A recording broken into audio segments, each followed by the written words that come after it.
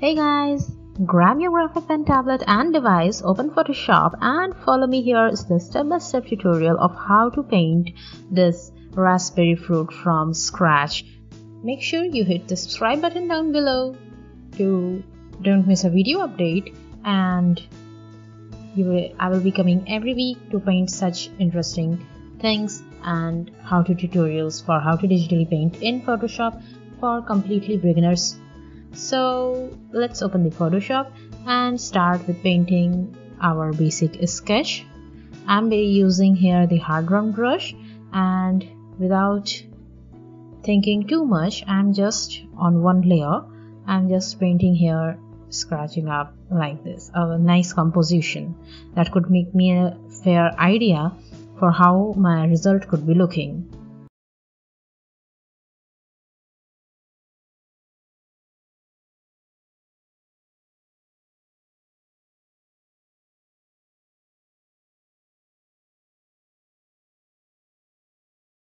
So these lines are for the leaves and you can see the shapes for the fruit.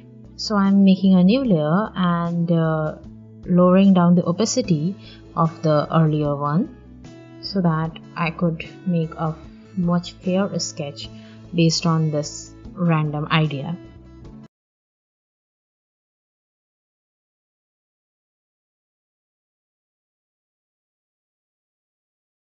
So here I'm making a much fairer sketch like this.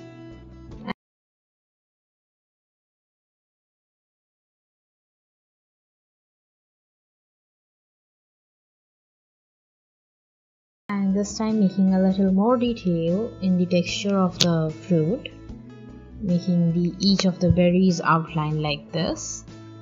It don't need to be too much on specific. Go as specific as you could.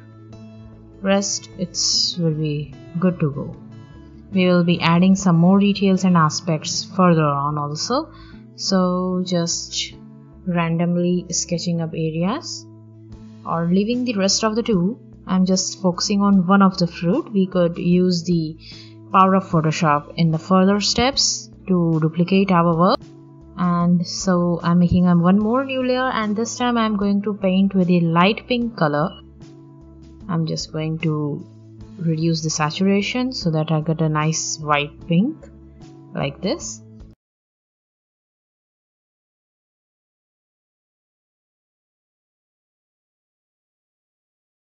And little bit zooming in, I can see much more clear way like how to place the edges of the beans.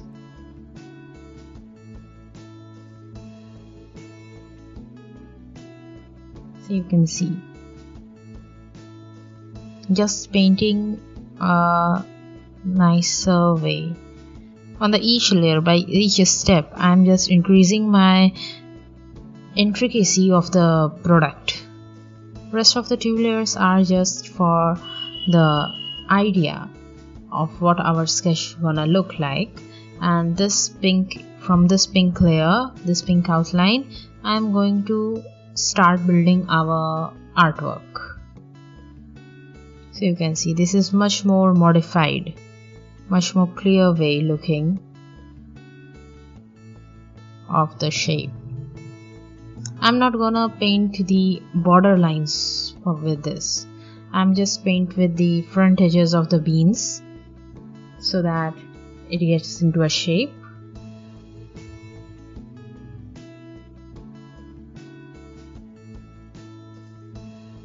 So once we are done with this, now I'm just going to the below layer of the sketch. I'm just erasing the rest of the two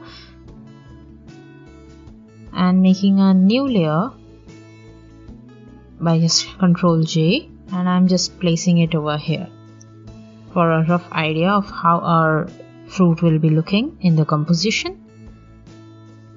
You could do this step or you could just leave this step like this. And now I'm going to make one more new layer and drag it down with the darker pink color, or much say a darker pink hue.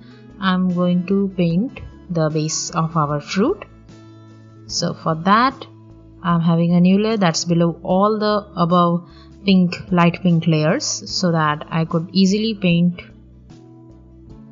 without hampering our earlier thing, and we would be easily able to see how our texture, how our shape has built up. So making an outline with that particular shape in this form, and just with a colorful bucket I'm just filling it inside. Now with the eraser tool I'm just erasing the outer edges. A quick tip, hit Ctrl and hit on the layer thumbnail like this. It's selected over that area, and I'm just simply erasing the outer edges. Make sure it's not going inside, otherwise it would be deleting those areas too. Once you are pretty done with this, just Ctrl D to deselect, or you can just even more go ahead and paint on the areas where you have extra erased the things. I think I'm quite pretty done with the base color, base structure of my fruit. So now I'm just going to change my brush to a soft round brush, again with a new layer in place and a little darker color. Add just a color like this, and here I'm painting above the base color layer so that it's visible, and it's also on a different layer so that we can edit it any time we would like. I'm painting the inner shadow.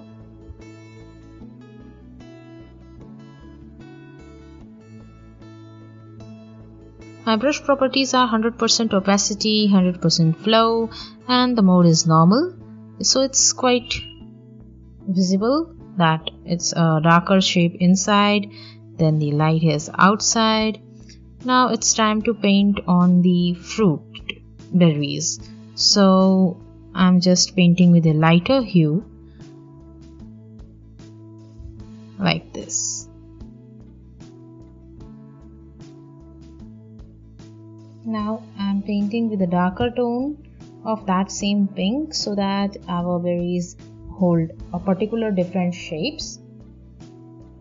Remember that I'm not painting on the layer that's either on the base color layer or on the berries structure pink layer.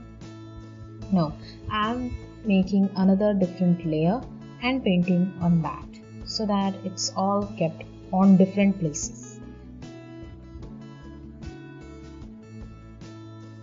With this, like this, you can see our berries are getting defined in much more better way than before. They are now holding particular different shapes.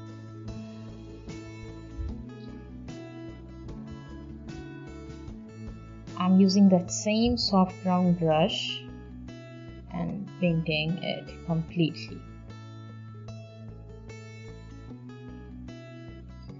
I'm picking that same pink color that I have used for painting the edges of the berries, and now with another layer above that, the before layers, I'm just painting the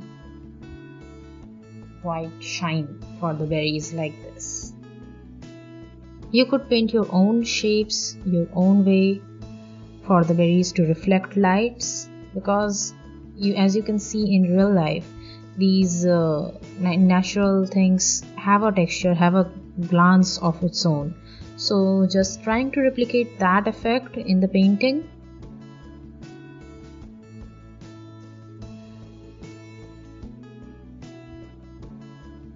So you can see how nicely it's coming up.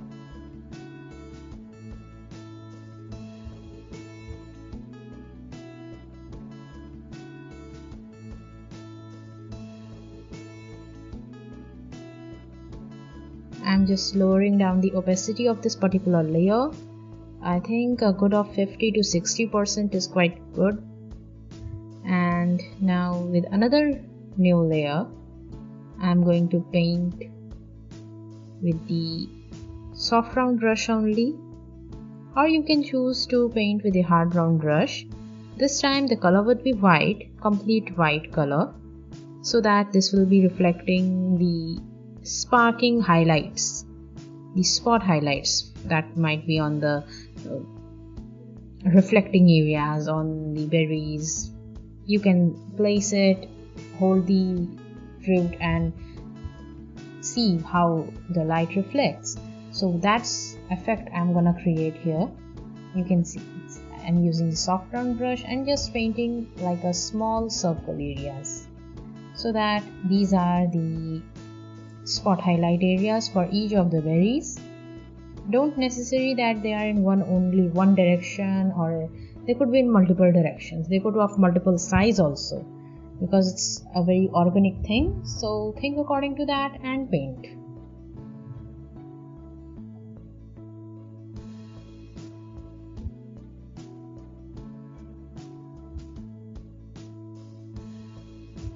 So once done with all the things, now I'm just switching to I'm changing its blend mode to multiply, or else you could delete it also. But I think with this only it's looking very great. So now it's time to finalize our artwork. So go back to the second layer that we did above the base layer. I'm just painting over there the beside areas. There also are some berries, but there will be out of focus. So painting with a soft round brush with a lighter hue, so that it makes a shape of collected berries over there, like this.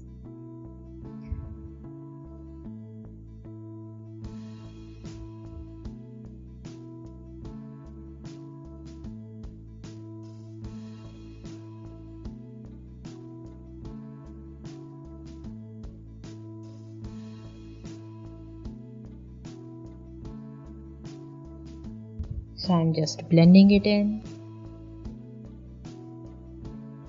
and again with the darker color, or you can just go to the color swatch and increase the darkness of that color.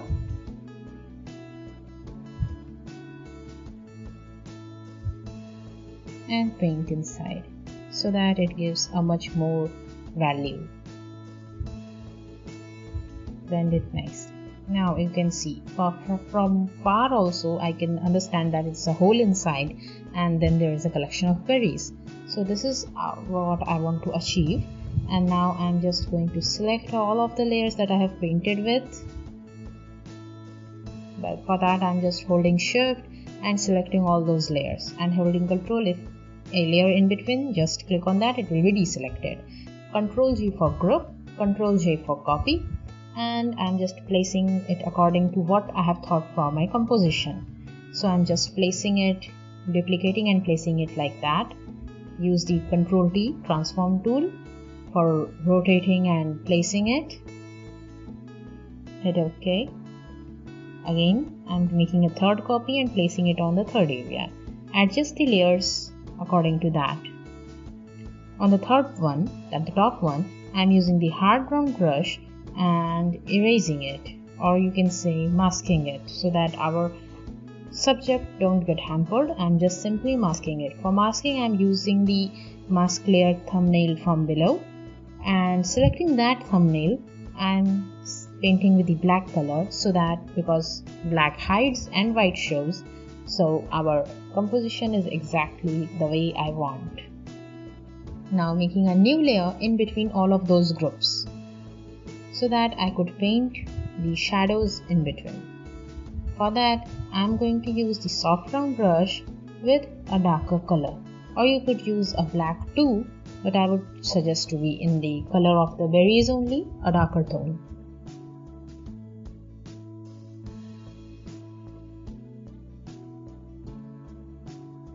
If you feel that it's too dark, you could just lower the opacity of the layer, or you can also lower the opacity of the brush before painting. Now again making a new layer in between earlier those, and just painting the shadows that these two might be having in between. So once done with the painting shadows, it's time to add the leaf structures, and for that I'm just making a shape from using the brush tool only and that particular color with a G shortcut color fill. I'm just painting it inside, filling it up, and you can see we are pretty done with our style of composition. And for making the enhanced shadows, I'm just holding the control and clicking on the layer thumbnail of leaves, just selecting it all and painting with a darker color of green. I hope you guys are getting clearer and clear on how to paint in digital Photoshop, and if yes, then do let me know in the comments below, and I would be happy to help you if you have any issues running it inside. Once you are done with painting the leaves, you could just hit Ctrl D for deselection, and it's time to add the final shadow of the whole composition that might be on the base. So for that I'm just using the color of the berries again, and with a darker tone and a lighter version of it, like this. As you can see our color, I'm just painting with the lower opacity also, so that I could control how much shadow I'm gonna paint on which area. We are pretty much done with our today's digital artwork, so I hope you guys are happy with it, and if yes, do hit the subscribe button and the bell icon so that for the further videos you don't get missed.